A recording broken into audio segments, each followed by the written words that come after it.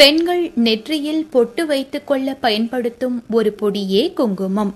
இயற்கை முறையில் விராலி மஞ்சள், வெண்காரம், படிகாரம், கஸ்தூரி மஞ்சள் ஆகியவற்றை சேர்த்து அரைக்கப்பட்ட பொடியுடன் நல்லெண்ணெய் சேர்த்தால் குங்குமம் தயாராகிவிடும்.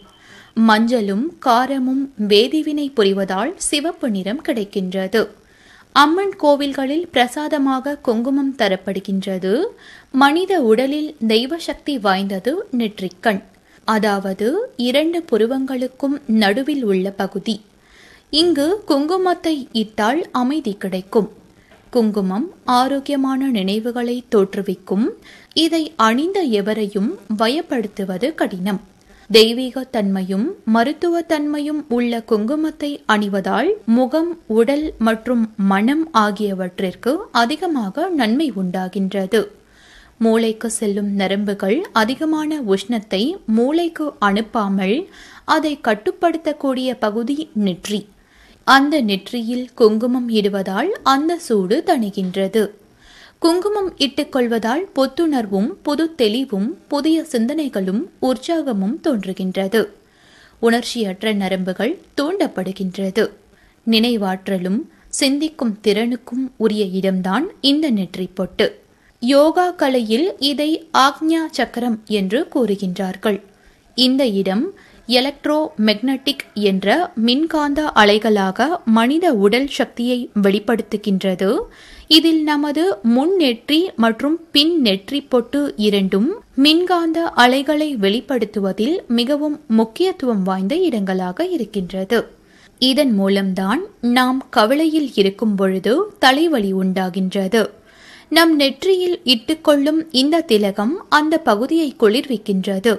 நம் உடலில் உள்ள சக்தியானது வெளியேறாமல் இருக்க உதவி செய்கின்றது. நெற்றியில் குங்குமத்தை வைத்துக் கொள்ளும் பொழுது அந்த கடவுளை நினைத்து கொண்டுதான் நாம் திலகம் இட்டுக் கொள்ள வேண்டும்.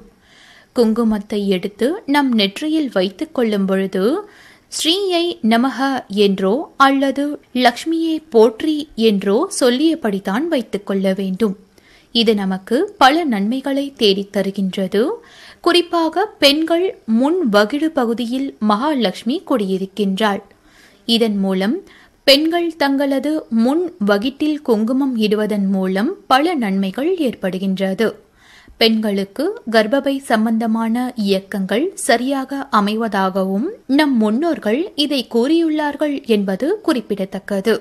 வீட்டில் வரும் சுமங்கலிகளுக்கு குங்குமம் கொடுப்பது, குங்குமம் தருபவர் குங்குமம் பெறுபவர் இருவருக்குமே மாங்கல்ய பலம் அதிகரிக்கும்.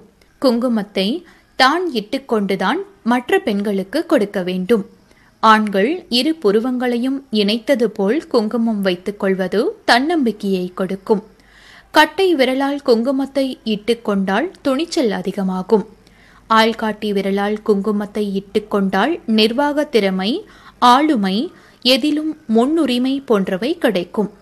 நடுவிரலால் குங்குமத்தை இட்டுக்கொண்டால் நீண்ட ஆயுள் கிடைக்கும். மனிதனின் உடல் உறுப்புகளுக்கு உகந்த முறைகளைத்தான் நாம் இறை வழிபாடுகள் மூலம் அடைகின்றோம் என்பதற்கு குங்குமம் ஒரு மிகப்பெரிய சான்று என்று கூற வேண்டும்.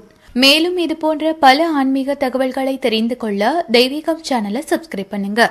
இந்த வீடியோ பத்தின உங்களுடைய கருத்துக்களை கீழே இருக்க கமெண்ட் பாக்ஸ்ல கமெண்ட் பண்ணுங்க. இந்த வீடியோ உங்களுக்கு பிடிச்சிருந்தா லைக் அண்ட் ஷேர் பண்ணுங்க.